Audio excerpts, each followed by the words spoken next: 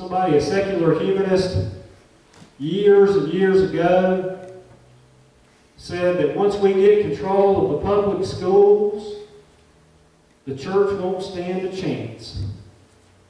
1 hour on Sunday can't compete with 7 hours a day, 5 days a week, plus Disney, add Disney Channel, and Nickelodeon, and MTV, and all of those other things to the mix.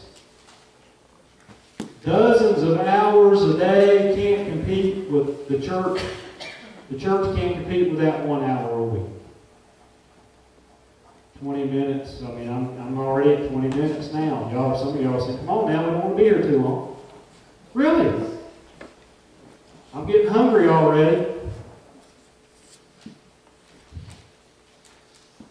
What are we going to do about that, church? What are we going to do? What can we do? Somebody said earlier this morning, Jane, right? Renee, pray. That's a good start. Pray.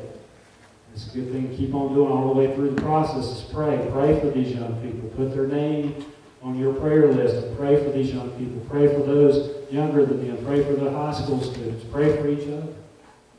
Pray. Absolutely. What about committing to volunteer to do whatever we can to teach them, to train them, and to help them to grow strong in the faith where they're not blown about by every wind of doctrine that comes along, like Ephesians 4 says. That we're to be mature, that God has equipped the church with the ministries of the prophets and the teachers and the pastors and the evangelists for the equipping of the saints, for the instructing of the saints, for the strengthening of the saints, so that we can all be mature in Jesus Christ, so we're not blown about by every idea that comes along that sounds good.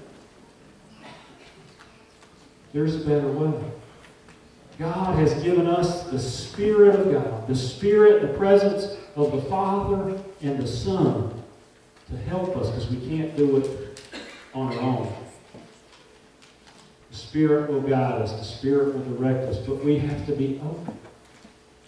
Ourselves have to be open to the presence and the life-giving wind of the Spirit so we can show, so we can realize there's a better way ourselves. Because we can't impart what we don't have. So we can truly have faith, a strong and abiding faith in Jesus. So we can impart that to these kids, because you can't give somebody something you don't have. And we can't do it alone. The Spirit of God will come along. We've sown the seeds in many different ways, the seeds of the Word of God, as Jesus talked about this parable, the sower and the seed. The Word has been sown in the hearts of these young people, but as Jesus said, that wicked one will come and try to snatch it away as quickly as possible, or it will be thrown among rocks where it won't be allowed to get a deep root in and of itself and to really get deep and strong, and it'll spring up for a moment, but when the heat is on, it will wither and die, he said. And then there's that seed that falls among the thorns and the thistles and the weeds and the thorns grow up with it and choke it, because the weeds and the thorns are the cares of this world, the concern about other things. And then there's the seed that's sown on the good ground that brings forth fruit in abundance. Abundant fruit.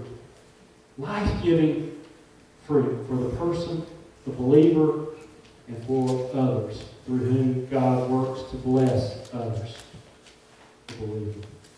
We want those young people today to be good ground. We want to pray that it's good ground, that we do all that we can to help that seed to continue to grow, to bear fruit, to be strong, to withstand the heat and the pressures of the day. And we can't do it with willpower. It can't just be intellect. We got to have some help. The help of the Holy Spirit. The Spirit of God will guide us and direct us. If we will surrender, open our hearts and our minds and ourselves to the life-giving, empowering wind of the Spirit. These young people today are going to be initiated into the kingdom of God. And this is the difference. For folks that haven't heard this before, the difference between the kingdoms of this world and the kingdom of God is very simple. The kingdom of God is a place in which we love God with our whole heart, soul, mind, and strength. We love God with everything that we have, and we love our neighbor as we love ourselves, and we voluntarily, not coerced, but voluntarily use things and resources and pleasures to love people and to love God. But in the kingdoms of the world, it's the direct opposite. We love things and we love pleasures, and we use idols, false gods, to get those things, and we use people to get those things. Our love of things rather than love of people. I just saw the story of a guy who had hired somebody to work for him. He was just a horrible boss, but he was married to a woman, and this woman began to get on his nerves for various reasons, I guess. And he decided that after, realizing that they were going to have to get a divorce and that she was going to get a lot of his money, he decided he was going to kill her. And long story short, he ended up in prison. He ended up in prison. And because he got caught soliciting the murder of his wife. But in prison, even in prison, someone set him up pretending to be a hitman and got him on videotape, again, trying to set up a hit on his wife and a hit on his employee who had alerted the authorities.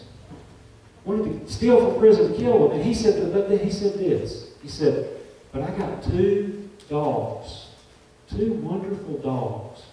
After you kill my wife, you make sure you take care of those dogs. Now, that's twisted, brothers and sisters. Think about that. That's the love of things and pleasures. Well, that's an extreme example. I could go on and on. But in the kingdom of God, we love God with our whole heart, soul, mind, and strength, and we love our neighbor as we love ourselves. And the love of God is shed abroad in our hearts. Romans 5 says, by the power and the presence of the Holy Spirit, which is God Almighty coming to take up residence in our hearts and in our lives. And that's what we're praying for today. For us as a church, for these young people, for us to equip them in their walk with Jesus Christ.